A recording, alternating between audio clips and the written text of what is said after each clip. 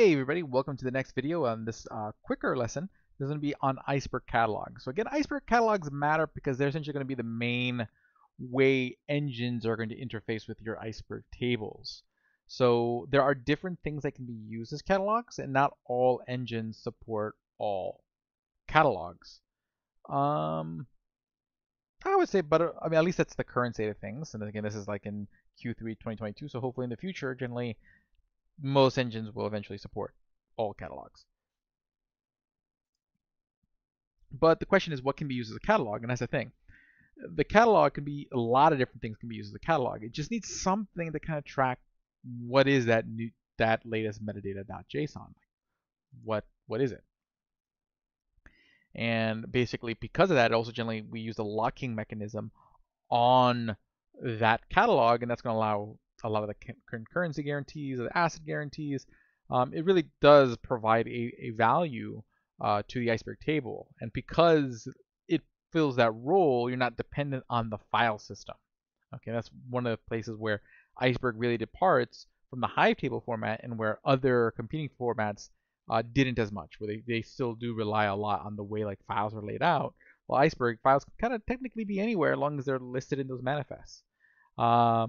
And long as that you have a catalog to tell you, hey, where to kind of find that metadata tree to kind of figure that out, and then you're good to go. And that makes you more nimble for different types of storage contexts and whatnot, particularly for like cloud storage, because then you can split up your files based on best practices for object storage to avoid a lot of the possible throttling when you're using something like an S3 or whatnot that might happen when you put everything in sort of like the same directory, because there would be known as a prefix, and you'd hit throttling when you're requesting too many files in what seems like the same folder. So a couple examples, like Project Nessie is actually a open source project that was really created for the purpose of acting as a catalog. So it's like literally created for the purpose of being a catalog for something like an Iceberg table. And because of that, it gives you extra features because it's built to operate as that. So it actually has like a Git-like functionality. So that means you can actually branch your at the catalog level. Like there's other things that try to do like Git-like semantics, whether it's at the file level or at the table level. But the benefit of doing it at the catalog level is like, think about sort of like how Git works, or generally how versioning works. What you're doing is you're tracking changes between point A and point B and point C and point D. So if you're doing it at the file level and you're tracking the changes of each individual file, you're tracking a lot of small differences across small objects. Okay. While the difference here, when you're doing it at the catalog level, what you're doing is you're capturing the differences in the metadata. So essentially, what you're capturing is like, okay, the changes from between the manifests, the manifest lists, and the metadata.jsons, not between every individual file. Because again, generally in Iceberg, you're not editing the file, so the files never really change. You're just writing new files. So you're just capturing sort of what is the newest, creating different branches of snapshots, which means you can make a lot, you can support a lot more throughput when you're trying to capture lots of updates than you could have with like sort of more traditional sort of Git file diffs, which is pretty nice. But you're doing it, since you're doing it at the catalog level, you're capturing changes across multiple tables. So that way, when you merge that data back in there, you capture it as sort of one big multi-table transaction. So you can actually end up having multiple changes to multiple tables all go live simultaneously to all your data consumers, which is really cool. And the nice thing about Project Nessie is that there's actually a cloud managed service. So that way you don't have to worry about setting up your own Nessie server or anything like that. You can just use Dremio's Arctic service, which basically gives you not only the ability to use Arctic in this cloud managed way, but it gives you a really nice user interface that makes it really easy to do branching, managing, audit like your commits for the different your different pieces of data. It's pretty cool. The bad side, or like the cons, is that at this point in juncture, I wouldn't say there's that much support for Nessie beyond Spark and Dremio. But if that's what you use, then Nessie works really, really well, and it's probably going to be sort of like the ideal solution because it gives you all that extra functionality. Again, more than likely, if you're watching this like in the future, from when I recorded this, which is Q3 of 2022, Nessie should have probably more support among different engines. So it's definitely over time the way to go. And generally, if you're not going to use Dremio's Arctic service, then you would have to then deploy your own Nessie server and maintain it. So uh, you can do that. Again, it's open source, so basically you have the option to go set up your server and do that. You can use a Hive Metasaur. This is a good option if you already have a Hive Metasaur running. So this way you have all your Hive tables that are benefiting from the Hive Metastore, and then you can also in that same Metastore track those metadata JSON pointers, so that way your engines can then figure out, hey, where are my Iceberg tables? That way you don't have to worry about deploying an additional service of any sort. You just use a service you already have running.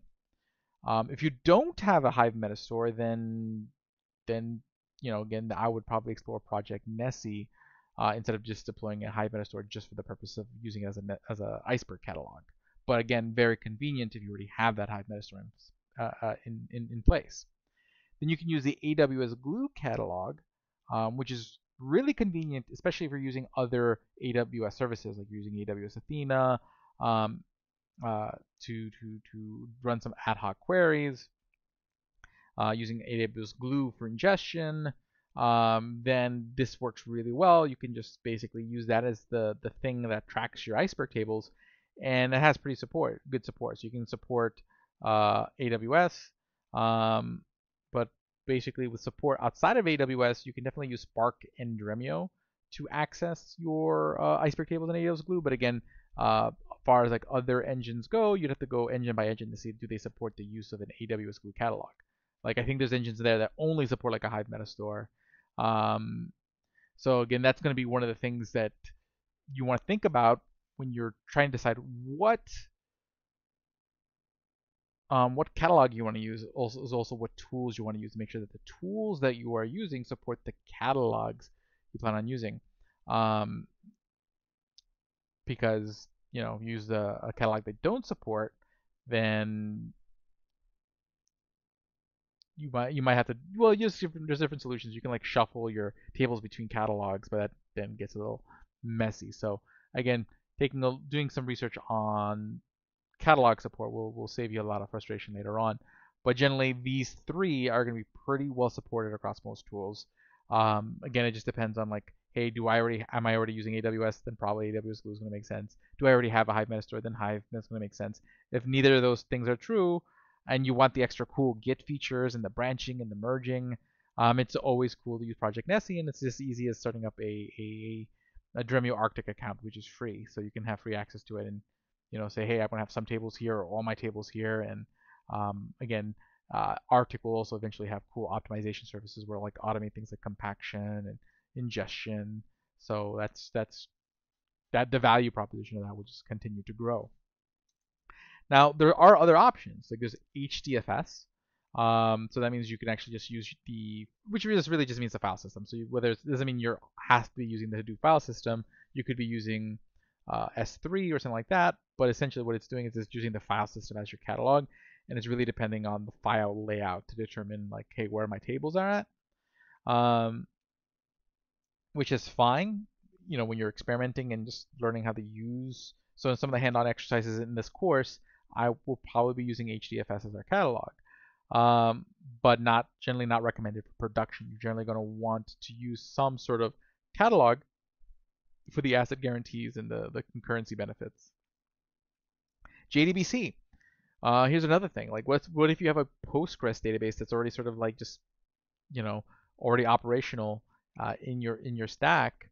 You could use that Postgres database or a DynamoDB or really any database that supports the JDBC implementation of Iceberg, and you can connect to it and use that as your catalog. And then there's a new REST catalog, which to understand sort of like what the REST catalog does, the idea is this. This is going to make it a lot easier for people to create services, catalog services around Iceberg, because what's going to happen is that it'll create like an API or a standard API that different potential catalogs can use. So basically, you might actually have different catalogs behind the hood, but they're all going to use the same REST implementation. Like they're all going to have the same like API endpoints and whatnot.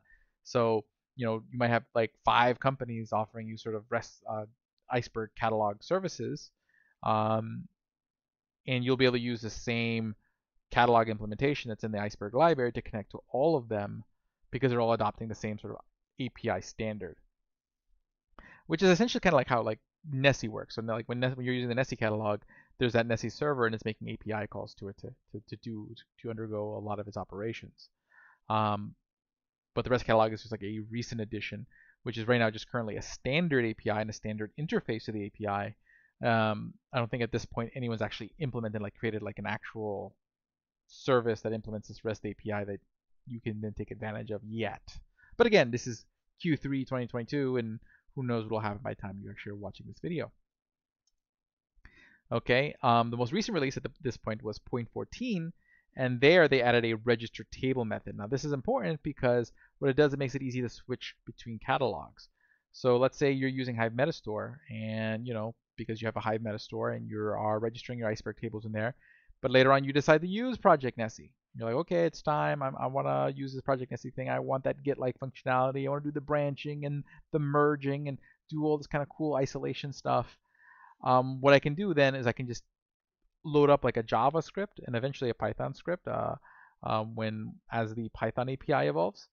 But I'll be able to call that register table method. So essentially I would instantiate an object for my catalog. So in this case, my Project Nessie catalog.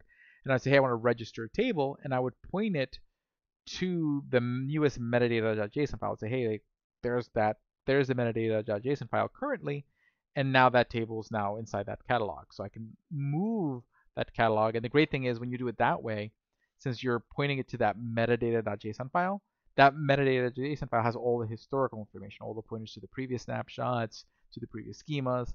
So you're able to move your table around between catalogs using register table without losing that sort of history. Because before the alternative was using like a CTAS, a create table as statement, but then you're rewriting the table and you're losing all that historical information. So now that's no longer necessary. So that's pretty cool and something to keep in mind. So with that wraps up this video. I'll see you in the next one. We're going to talk about the difference between copy on write and merge on read when you're trying to fine tune your row level operations. So we'll talk about that. I'll see you guys there.